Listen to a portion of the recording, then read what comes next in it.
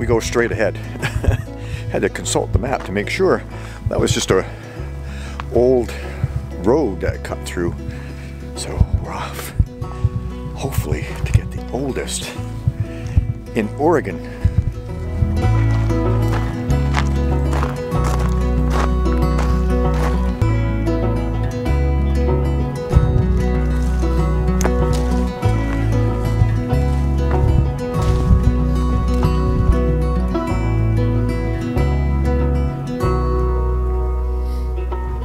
According to the elevation map, we lose about 100 meters of elevation, so that's not too bad. Makes it pretty enjoyable. And right now we're going down, so I'm not so concerned about that. It's going back up I don't like, but we'll get it done.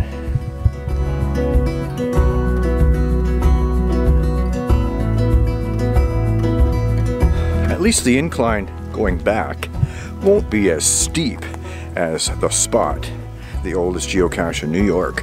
That's a steep climb. That one is good going down. Not so much fun going up.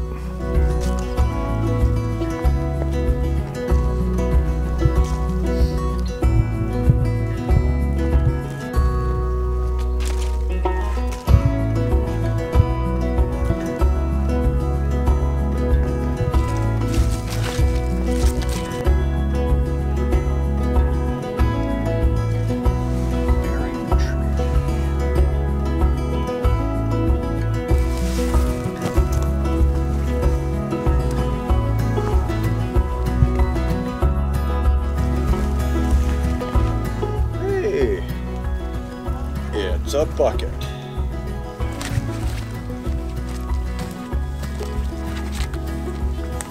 Three meters. Pretty good.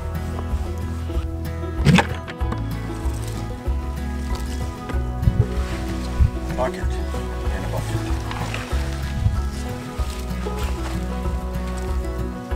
Found it. The smell of an old cache and mildew. Whew. Stuff. Oh, and a bunch of trackables too. Neat. Need a pen? I have a pen. 2022. Was there anyone else here beside us today? Yeah, there was a couple other people here today. Reba 14, Stella Sixel, and Crocal Dot, Shakespeare Puck, and a few others. There's 3 trackables in here that we're going to discover, and we're going to leave them there, but we're also going to leave a Cache Canada postcard and a Cache Canada calling card with button. New York, Atkins Firefly Tracker. Cool. Okay. You ready? Yes, I'm ready.